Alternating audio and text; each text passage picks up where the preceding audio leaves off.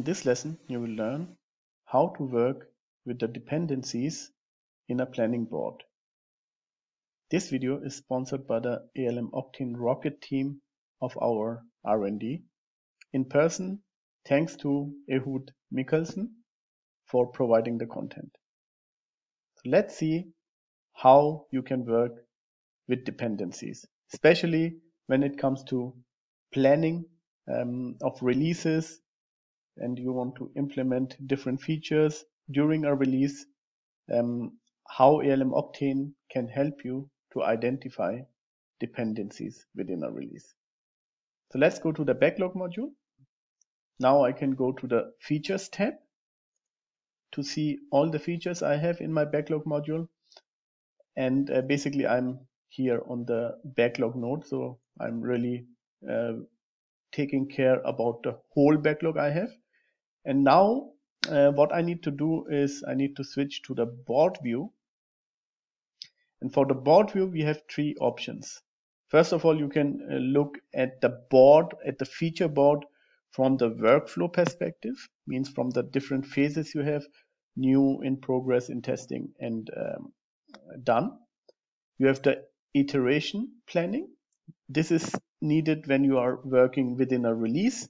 Or you have the release planning, where you would like to see how the features are dependent from each other across different releases.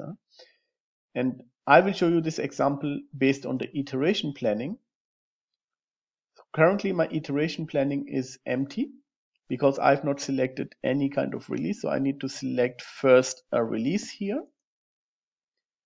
And now I should be able to see the feature board.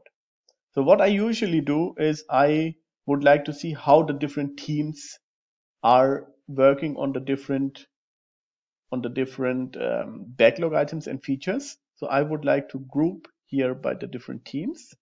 So let's add a grouping by teams and go into full screen, which will help you to better view the backlog module. So I can see I have in total 3 teams, and these 3 teams have different features they are working on for this special release. So I can see the different sprints they are on and what features are planned for the teams to deliver for the different iteration and sprints. What I can see on the feature boxes or feature cards directly here is a dependency icon. This tells me basically if a dependency on that specific feature exists or not. If it's a black dependency in black color, this is totally fine. If you identify that you have a dependency which is highlighted with red, like here, here, or here, then you have a dependency inconsistency. So there are problematic dependencies detected, which can cause an implementation delay. Let's see what does this mean. So I need to expand the teams. And now I will select the problematic dependencies which are detected. And I can click on the dependency map to see additional details. The concept of dependencies in ALM Octane can be compared to a flowing stream of water which needs to flow first through the high mountain before it gets to the valley. And basically this is what is happening here. The dependencies are identified as problematic dependencies because they are defined as upstream dependencies but planned or not planned at all on the timeline. So we can see the invoices feature is an upstream dependency, but it has not been planned yet for any iteration. While as here you can see you have an additional icon for the dependency, which helps you to expand even further the dependency map in order to see the whole dependencies across the flowing stream. And this helps you really to plan your release more accurate and avoid any kind of implementation issues on the timeline when you are planning your features and backlog items.